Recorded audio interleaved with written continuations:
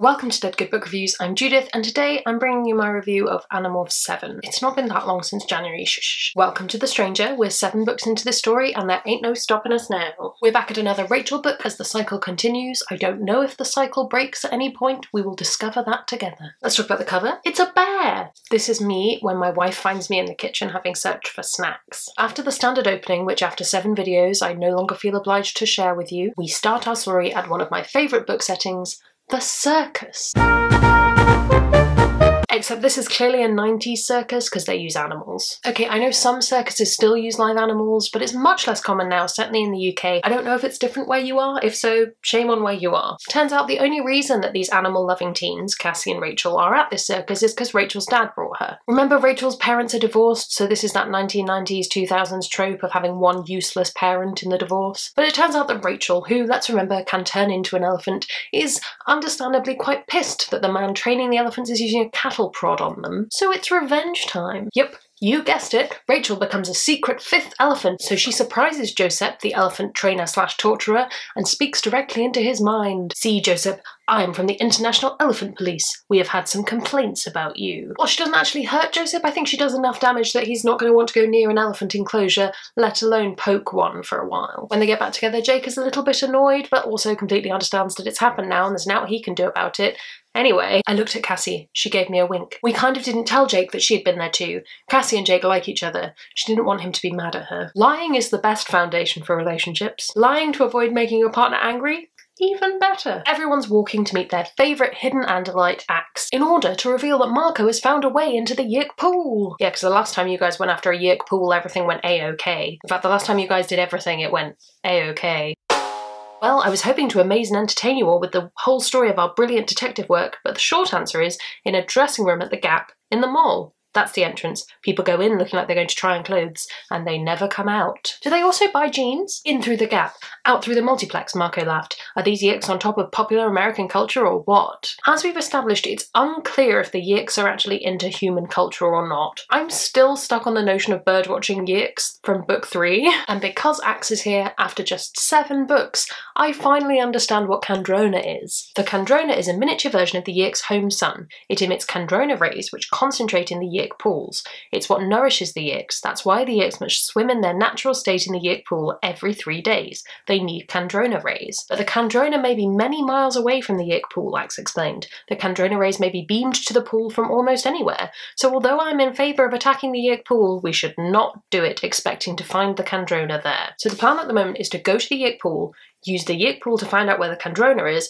whack it a little, deal a crushing blow to the Yiks. But how, oh how, to achieve that? Before we do that, we're going to Rachel's house and her father's coming for dinner. It's never good news when this happens, and sure enough, her news anchor dad has been offered a job out of state, and he wants Rachel to go with him so that she, a gymnast, can train under top coach Belkinov. Did anyone watch Make It or Break It? Because all I can think of is Sasha Beloff. Yes, I know it would be hard on you and your mum and your sisters, but we could make it work. I mean, this job pays a lot of money. You could fly back here anytime you wanted, every week if you wanted. Climate change, Rachel. Climate change. So Rachel does what any of us would do if we had the power to morph, and as soon as she's done talking to her parents, she goes into bird morph and she flies away. So Rachel flies off in her owl form to go and speak to wise old Tobias, the hawk boy. She doesn't actually tell him what's going on, but they chat a bit about the Yik pool party they've got planned, and there's a bit of a sad conversation about what they might do on the off chance they're still alive in a few years. Flying back over the zoo, Rachel decides she needs some real firepower. It's time to go and get some bear DNA. They meet at the mall, having met separately, trying to do their, oh, fancy seeing you here impression to throw the Yiks off their scent. They go to the dressing room and they change into roaches. In a moment of foreplanning I wouldn't have expected from this group,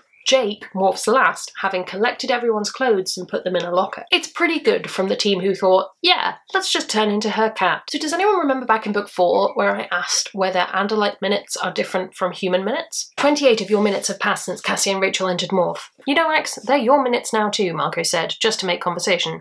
I mean, we are all here together on good old Earth where we only have one type of minute. Which answers no questions, but there you go. So they have to find the room with the Kandrona in it, and they decide to follow the smell of French fries, which is apparently where the humans will probably be. We appear to have hit a snag in this plan already. Down here there's a taxon, which is an alien creature if you don't forget, and it kind of wants to eat the roaches. In a very weird moment they all start to demorph, even though they're not trying to. They're ready to run when suddenly Tobias, he's back in boy form. What's happening and why has time stopped? It's an Elemist. He kind of speaks in like a thought/brain boom. He was humanoid. 2 arms, 2 legs, a head where a human head would be. His skin was glowing blue, as if he were a light bulb that had been painted over so that light still shone from him. He seemed like an old man, but with a force of energy that was definitely not frail. His hair was long and white. His ears were swept up into points. His eyes were black holes that seemed to be full of stars. So that doesn't answer what an Elemist is. They are all powerful, Axe said simply. They can cross 1,000,000 light years in a single instant. They can make entire worlds disappear. They can stop time itself. Still doesn't explain what an Elemist is. So apparently the Elemists want to stop the Yeerks taking over Earth because Earth is pretty. That's their entire reasoning. The Elemist takes them on this tour of all the pretty things on Earth, and he ends his tour by telling them all that the way things are going, all the humans are going to end up either extinct or controllers. Basically, they're going to lose. The Elemists suggest moving the humans to a new planet. It'll be kind of like a human nature reserve. Also, these 5 children need to vote on it right now, or they're going to be food for attacks on. They start to vote, which apparently is actually how they make most of their decisions, which I'm not mad at. Tobias and Rachel say no. Cassie says yes. Axe says he probably shouldn't be voting on this since he's not a human. Marco says no. Cassie says if everyone else is voting no, then she'll vote no too. Jake reached out and took her hand. Mr. Elemist, I guess you have your answer. Instantly we were back in our roach bodies. If you live, I will ask once more. I will ask once more. That's how he speaks in my head. And we're back in normal time, and they're back inside the taxon, and Tobias is a hawk again. But basically they demorph inside the taxon and pop it from the inside. Quickly they try to morph into their powerful morphs, but they're trapped. Then I realised I was no longer afraid. A deep confidence had welled up inside of me. Utter confidence. Utter fearlessness. I realised I was no longer standing erect. I was on all 4s. When I looked down, I expected to see my 2 hands splayed on the dirt. Instead, I saw massive paws, coarse, dark brown fur, black claws, each like the point of a pickaxe. I had become the bear. It was his confidence I felt. It was his total lack of fear. Boom, smack, pow, and they managed to escape. Rachel gets kind of told off by her mum for coming home, falling asleep immediately without having dinner, and not speaking to them, which, you know, I can respect. I think this is the first example of attentive parenting we've had in 7 books. Rachel skips school for some introspection. I think it's pretty clear at this point that these kids are processing some quite intense trauma, just in case you'd missed that as a theme. Conflict betwixt our Animorphs. The guys are a bit upset that Rachel keeps going off and, you know, touching bears and being dangerous all by herself. Rachel, who up until this point has been the strongest of the group, has a bit of a breakdown, which I think makes everyone realise they're not as strong as they think they are. This was always insane. Right from the start, Marco said. A handful of kids fighting an alien invasion. Look what's happening. Tobias is trapped in a morph.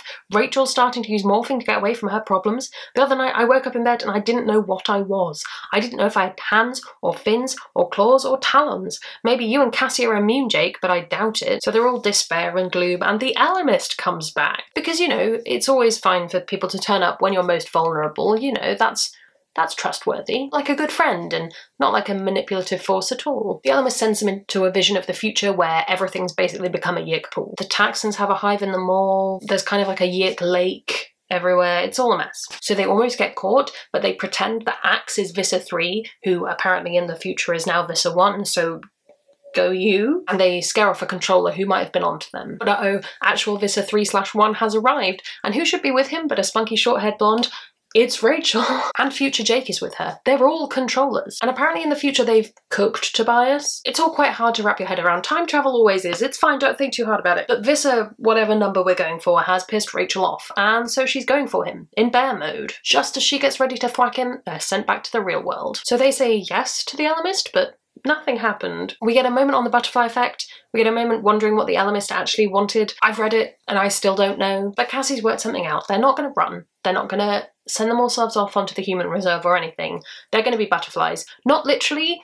We've done too many bugs. They're going to be more metaphorical butterflies. He's in a trap, Cassie said. The Elemist is trapped. He wants to save Earth, but he can't interfere directly. Supposedly, all he's allowed to do is offer to save a small number of us, but he knows that won't save Earth. It will save a few humans, yes, but when he showed us visions of Earth, he wasn't talking just about humans. He said Earth was a work of art. He wants to find a way to save it. Jake snapped his fingers. The EGS tower! That's what's under that dome on the top floors. The Kandrona! That's what the Elemist wanted us to see. Just the way he let us see the drop shaft we used to escape. He wasn't interfering. Technically, the choice is still ours. Again, I'm giving you tiny snippets of it, but it doesn't make much more sense in the book. This seems to have at least temporarily given Rachel her mojo back, so she's ready to kick some Yeerk butt. The guard jerked in his seat. He stood up and moved cautiously closer. Then he drew his gun. Hey, get out of here, the guard said. Hi, Marco said in thought-speak. I just came from a masquerade party and I was looking for Visser 3. The guard's eyes went wide.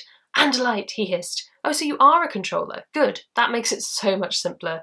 With that, Marco punched straight through the thick glass of the door. I love these books. Fight scene, fight scene, fight scene. I've just written in my notes, Animorph reset button. It was a steel pedestal, maybe 3 feet high, 8 feet long, and atop that pedestal was a machine the size of a small car. It was shaped like a cylinder, tapered to dull points on both ends. It gleamed brightly like new chrome, as if it had just been polished, and it made a slight low humming noise. As I approached, I felt my hair stand on end from the static electricity. It was warm in the room, very warm. It smelled like lightning. Have you smelled lightning?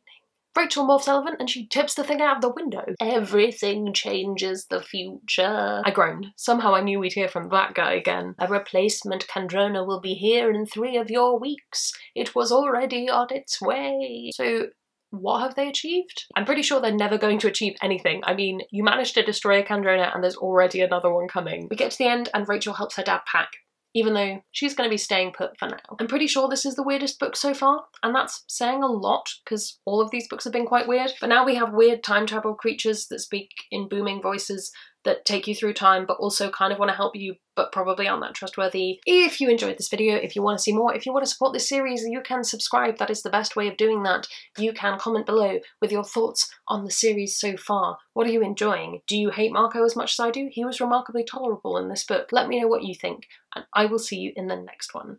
I'll see you in a couple of months for Animorphs 8.